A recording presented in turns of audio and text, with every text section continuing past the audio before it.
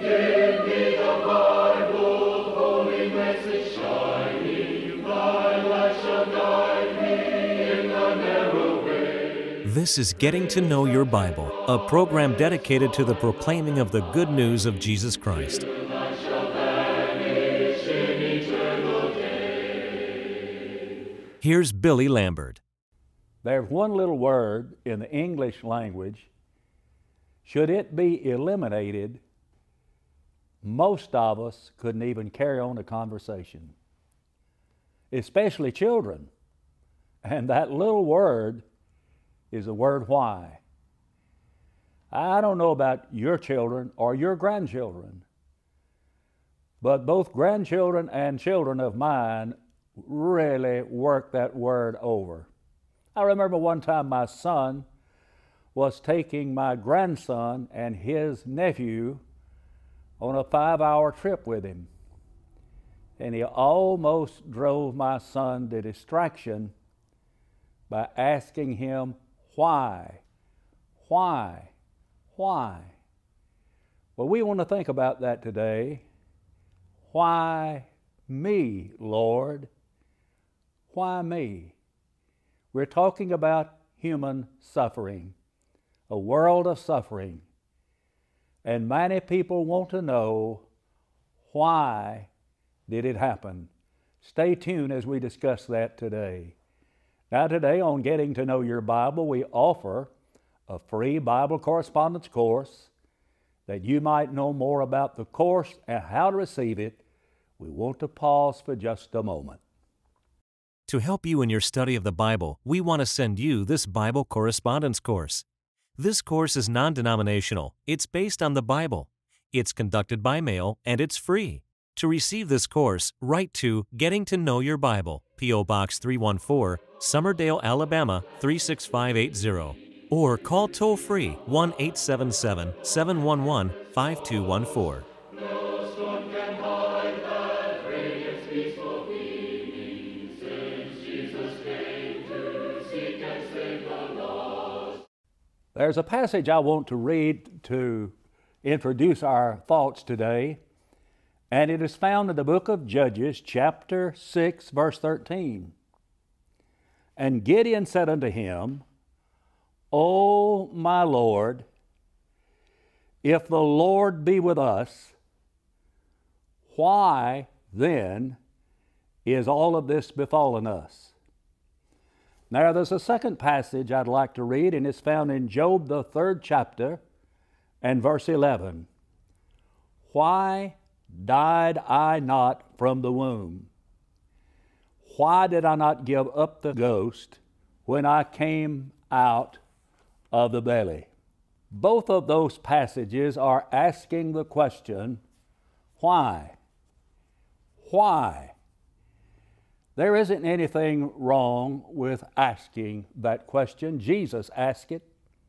While Jesus was on the cross, if you will recall, among the 7 sayings of Jesus from the cross was this, my God, why hast thou forsaken me?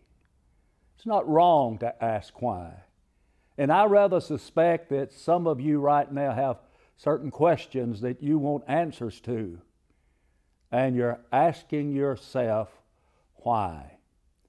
Why? So I think sometimes in trying to answer that question, we get some rather, I would just have to say, inadequate explanations. Rather inadequate explanations. Before we try to give you some idea about these explanations, let's think about what kind of problems that we encounter in life. And I've often thought in reading from Matthew, the 14th chapter, that they are illustrated in that chapter the 3 kinds of problems that we encounter in this life, troubles that cause suffering in our lives. This is the occasion when Jesus Christ came walking out on the water to the disciples, and there was this storm, and they thought they saw Jesus, and they said, it's a ghost. But Jesus said, no, so it's me. Don't worry about that. And then there was the storm, and then you remember Peter said, Lord, let me walk on the water. And then for a time Peter walked on the water, but then he stopped looking at Jesus and he began to sink. Now there are three kinds of problems right there. Number one is imaginary. Some of the things that we consider to be a problem or a source of difficulty or even suffering to us are imaginary. Maybe you're home alone one night and it's quiet outside and inside. And then you hear a noise coming from the attic. And you wonder, well, what is that? Well, I'm told by those who build homes that houses have a tendency to make kind of noises sometimes. The wood moves or it squeaks a little bit, tweaks. But you imagine there's somebody up there, or you hear something outside. Maybe it's the wind is blowing and it causes a bush to scrape up against the screen outside. But to you, it's not that. You imagine someone is out there. That's an imaginary problem.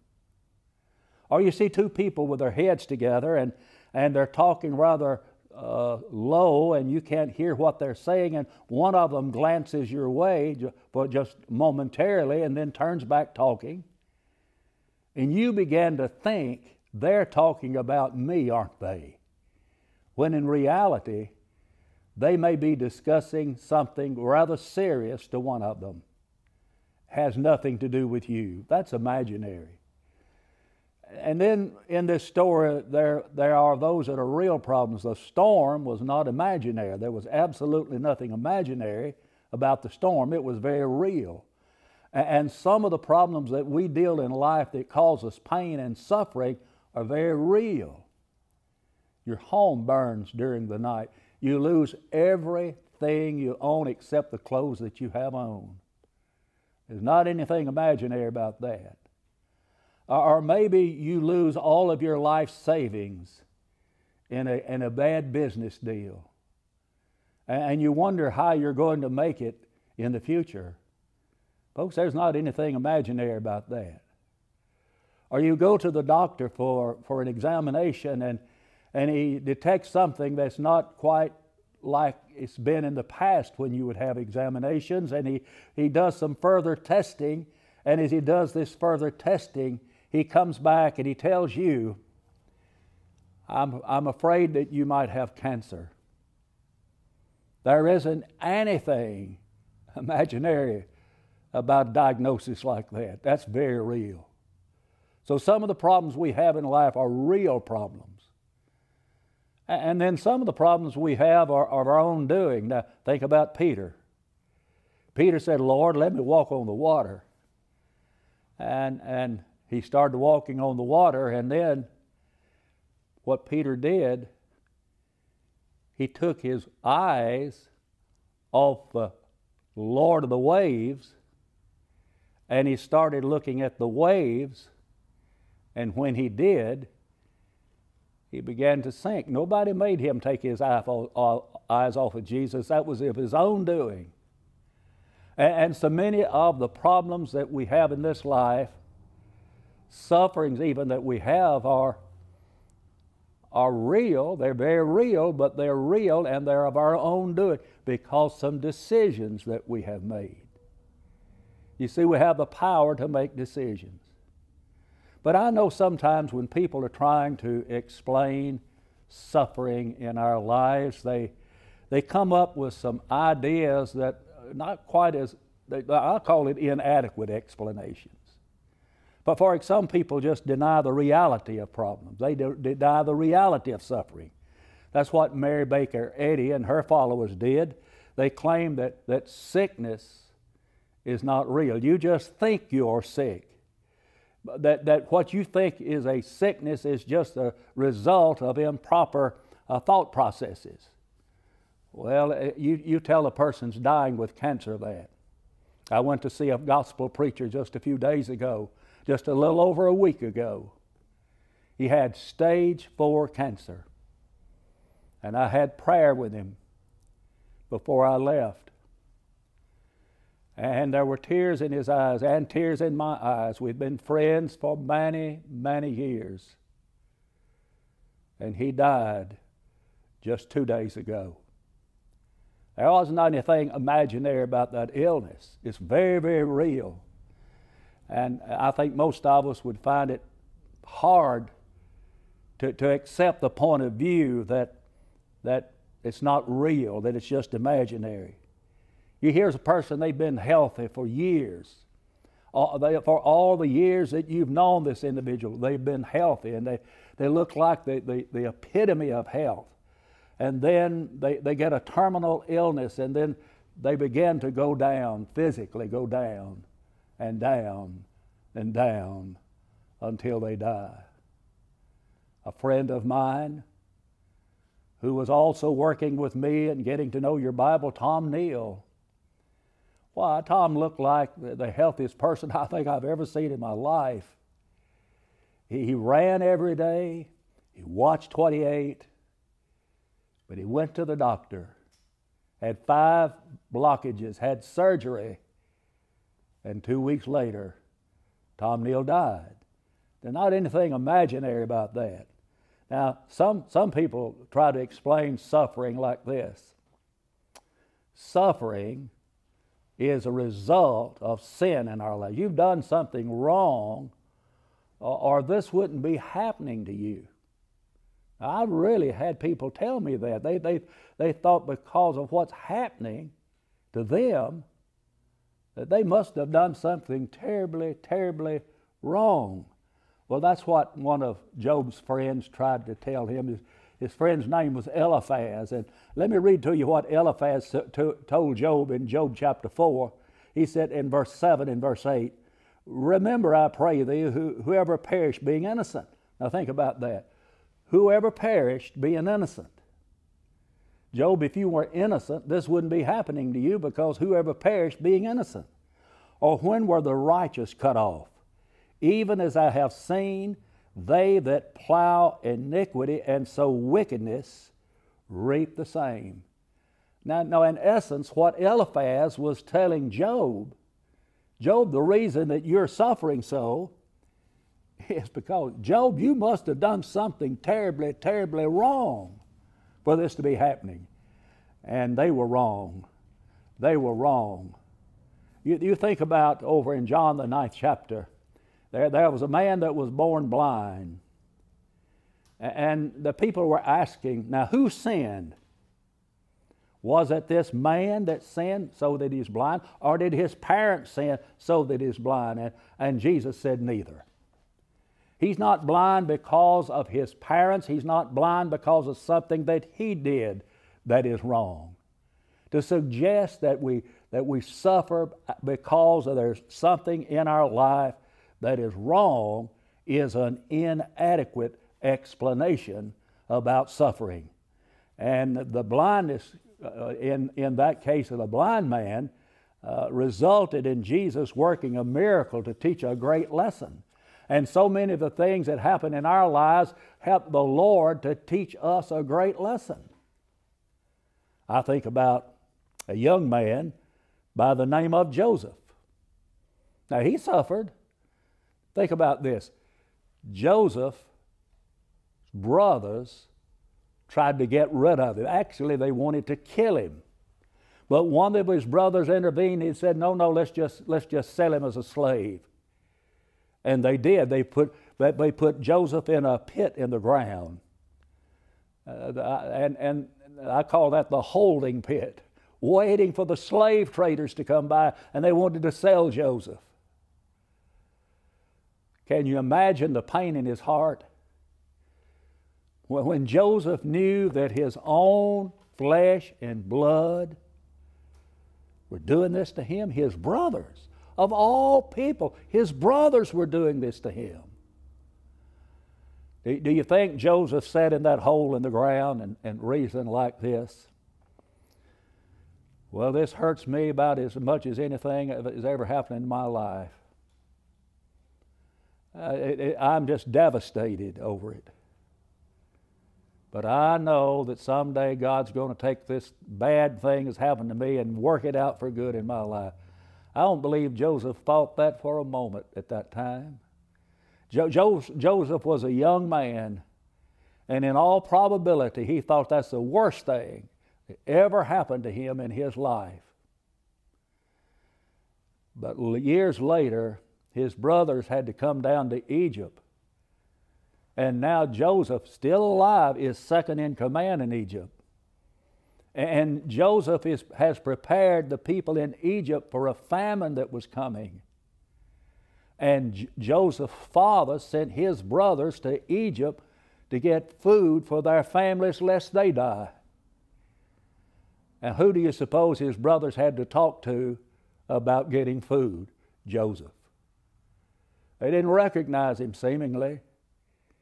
And when Joseph revealed himself to them, they probably thought Joseph was dead. So they were shocked when they found out Joseph was still alive. And no doubt they thought, he's going to get even with us now. He's going to avenge himself. But this is what Joseph said to them. Going back to the time that he was in that pit in the ground, he probably thought about that day when his heart was breaking. And Joseph said to his brother, now you meant that for evil, but God meant it for good. That's found in Genesis chapter 50 and verse 21. So God can take a tragedy, something in our lives, and turn that around for our good. Sometimes people will say, well, it was just the will of God. I want us to look closely at this idea about the will of God and look at it from a threefold point of view. First of all, there is the intentional will of God. Now that's when God intends that every person have peace and good things in his life. For example, in Matthew 5:45, we learn that God causes the sun and the rain to fall upon and to shine upon the evil and the good all alike. That's what God intends. That He doesn't want anybody to do without the rain, anybody to do without the sunshine, and He wants all people everywhere to repent. He doesn't want them to perish, according to 2 Peter 3:9. God does not plot evil and tragic events in the lives of people. He only wants what is best for us. But now there is the permissive will of God. When God created the universe and made man, He did two things. Number one, He created an orderly world that operates upon dependable rules that we call the laws of nature. Number two, He created man with freedom of will.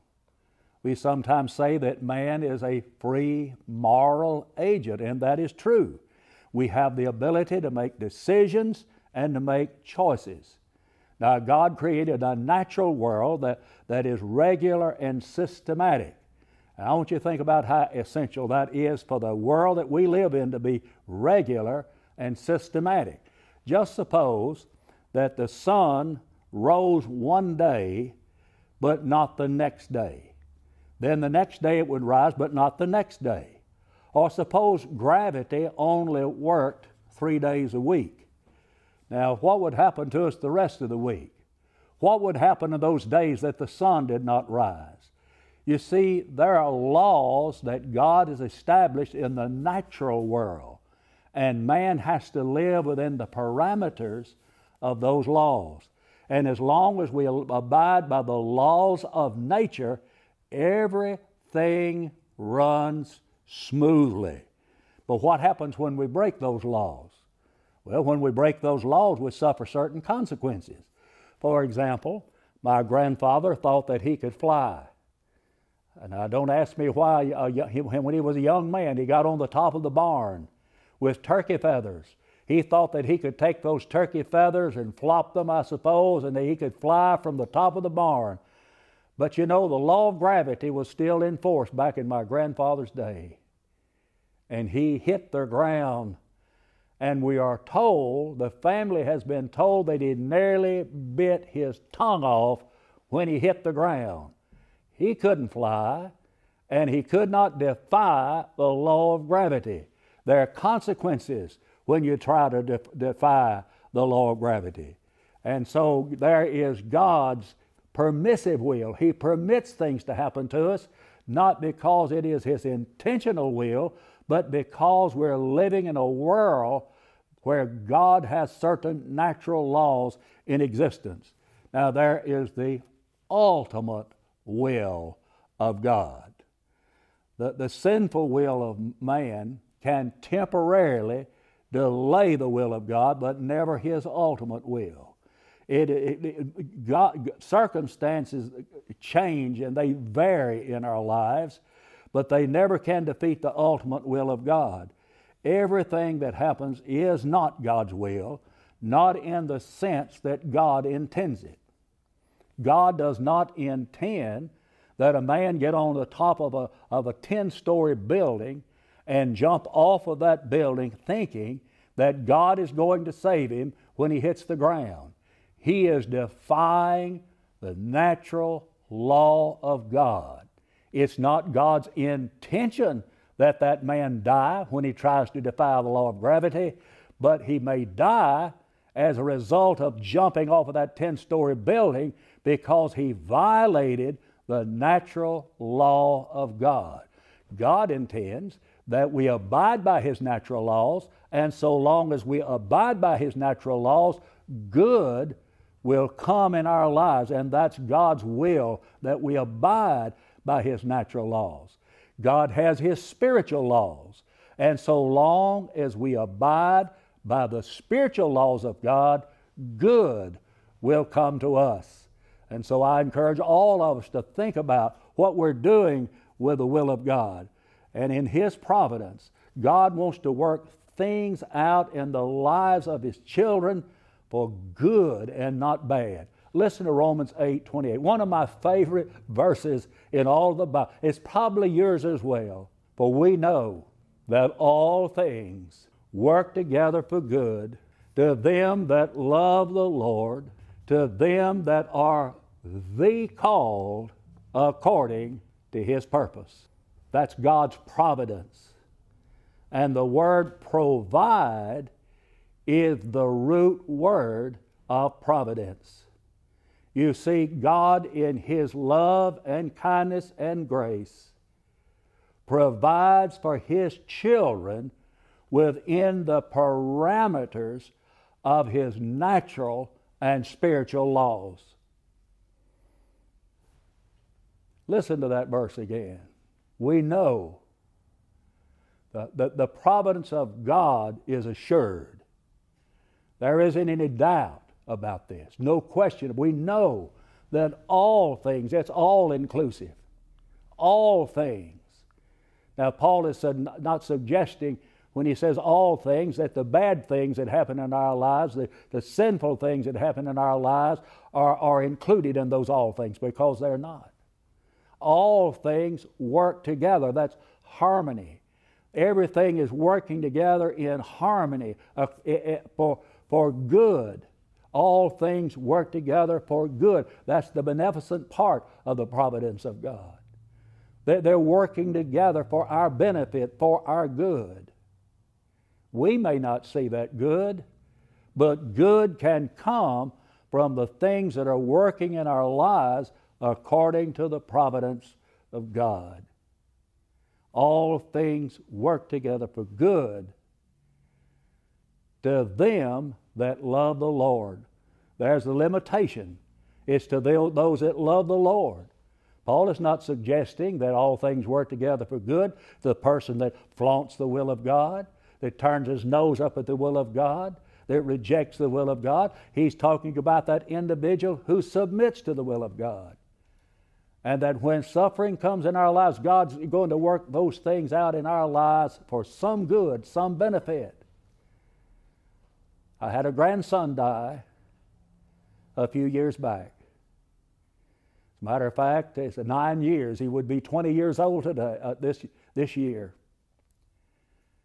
And I thought that's the most tragic thing that has ever happened in our family, other than the fact that his mother died just a few years before him. But we've seen so much good come out of that. I continually hear people who say by thinking about his life and things that he did as a young child, it turned their heart toward God. So good's still happening. It happens in your life. It can happen in mine. But we have to look for the good. And it's God's will, God's purpose, that we serve Him within the parameters of His will and law. To do that, we got to obey His will to be saved, haven't we? And His will is that we believe in His Son. His will is that we be willing to repent of our sins.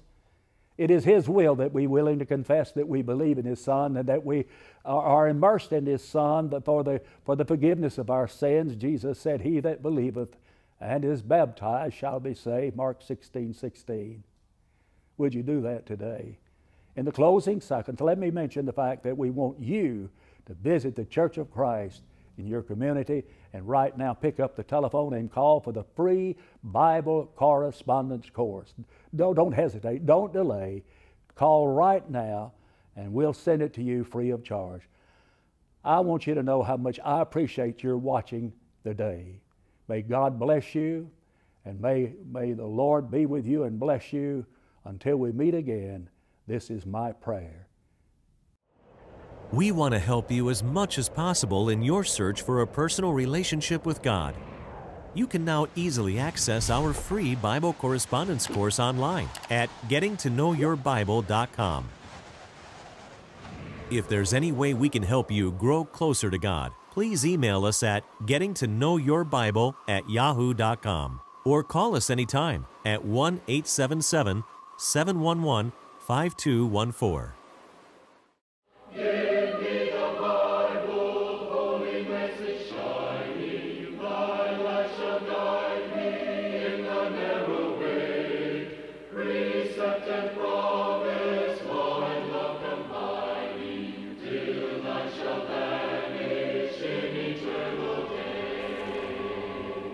Getting to Know Your Bible has been presented by Churches of Christ. If you have a question about the church, or if you would like the location of a Church of Christ near you, or to receive the free Bible course, write to Getting to Know Your Bible, P.O. Box 314, Summerdale, Alabama 36580, or call 1-877-711-5214. Join us next time for Getting to Know Your Bible.